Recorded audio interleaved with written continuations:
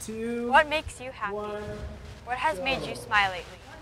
I bet most of you have thought of your phone, or new clothes, or video game. Before I went to Uganda 5 years ago, I thought the same thing. Don't get me wrong, there's nothing wrong with these things, but we don't realize that we have way more than we actually need. And true happiness comes from deep inside of us, and not things we can buy from the store. About 226.7 million people are starving in Africa. 42.3% of the population lives on $1.90 or less per day.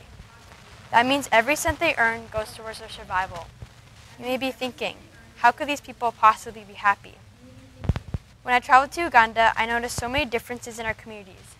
The condition of schools and even small things such as roads weren't nearly as nice as ours. Students have to walk a great distance just to go to school in their bare feet, which can cause many health issues. Ticks and other bugs can be embedded in the soles of children's feet. How lucky I am just to have shoes here in Canada. I also went to many of the communities that fed into the schools I visited. The majority of the people lived in small, dark huts made of bamboo, mud, and sometimes manure. The huts typically had no air ventilation, doors, or even windows. One of the schools I visited, God's Gift School, a school in a rural community, had very few supplies because the government does not provide funding. The students and teachers improvised and typically used mud mixed with small chips of wood to make markers. They were so excited when we gave them markers, it was just as if they got the best gift ever. In contrast, students here in Canada don't treat the supplies that were given to us with care, and we take them for granted. I had the opportunity of doing some home visits.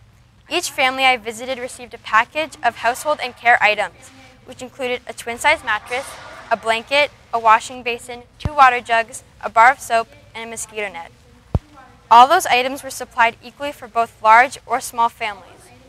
All family members had huge smiles on their faces no matter what, and they were so excited to have those things. What seemed insignificant to us was life-changing for them. Our culture is always based on seeking new things and fitting in, especially in our schools today. We are always striving to have the newest and up-to-date trends and fashions and latest technology, the best of everything. In contrast, many families in Africa don't have the privilege of having things like clean water, food, or even a safe place to rest at night. Though these problems do occur in Canada, they are not quite as severe as they are in Africa.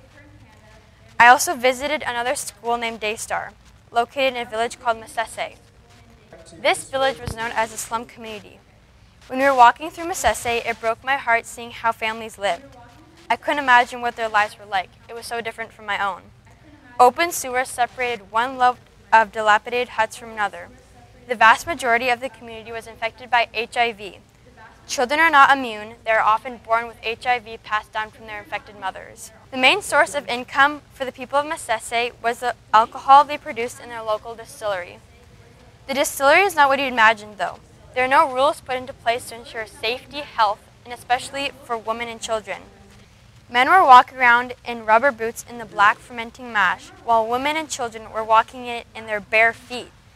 Children in this community grow up with absent fathers who are often drunk and unable to properly care for them. Kids grow up quickly and learn how to take care for themselves. It is the children of this community that populate Daystar School. The classrooms are overcrowded with some classes of 70, and teachers are struggling to manage. One of the rooms in the school is designated as a dorm room for many of the students who cannot live at home due to safety reasons. I found it shocking to see how these children relied on the school to give them a safe place to sleep at night. I also had the opportunity of visiting Home of Hope, an orphanage for children with cerebral palsy. Infants who contract malaria are susceptible to developing complications that can lead to cerebral palsy. All the children there were abandoned from their families who were not equipped to care for a child with this disease. In their culture, families with children who have disabilities are often looked down upon. Edith, the founder of Home of Hope, had a son with cerebral palsy. The father wanted to abandon them, but she refused. The husband left them both, and they were on their own. Soon after, she established Home of Hope to help kids who were like her son. One of the children that was rescued by Edith was found tied to a tree covered in her own filth. Here in Canada, treating a child like that is almost unheard of. Children of all needs and backgrounds are cared for and educated. They're not left to fend for themselves. One of the main things I noticed on my trip was that no matter how little these people had, they were always smiling.